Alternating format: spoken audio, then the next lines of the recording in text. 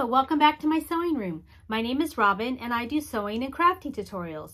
But today I'm going to show you how I store my fabric using these Dollar Tree plates.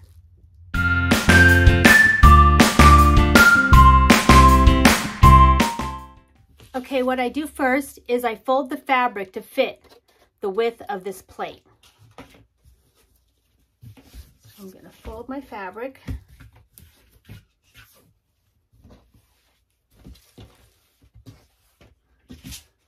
Make sure it'll fit on the plate.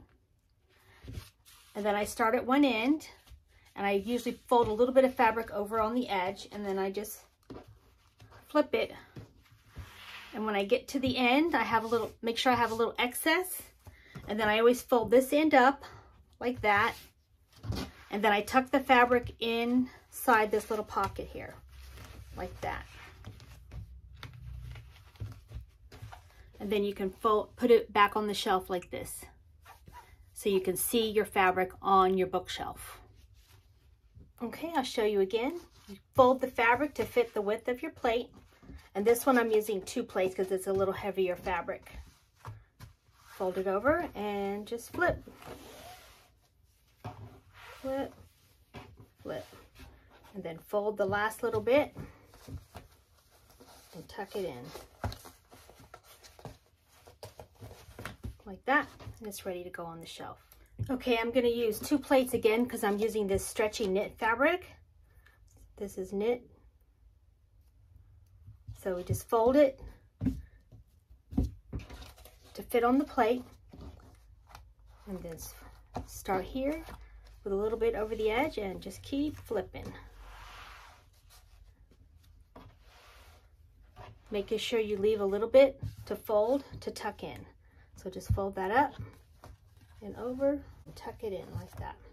And it's ready to go on the shelf like that. Okay, I'll show you how I put them on the shelf. Okay, and this is how I put them on the shelf.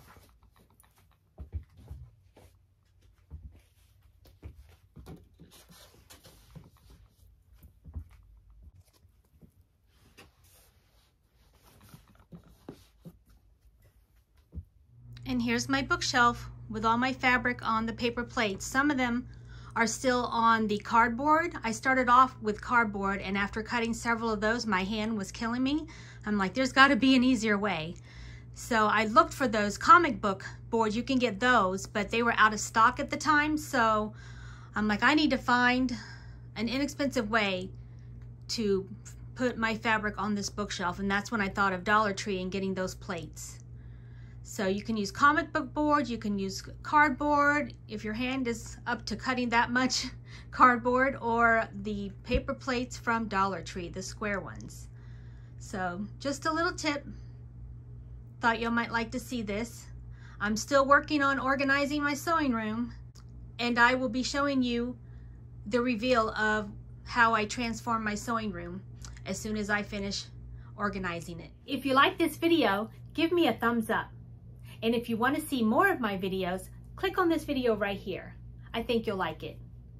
Thank you for joining me today. Have a so blessed day. Bye for now.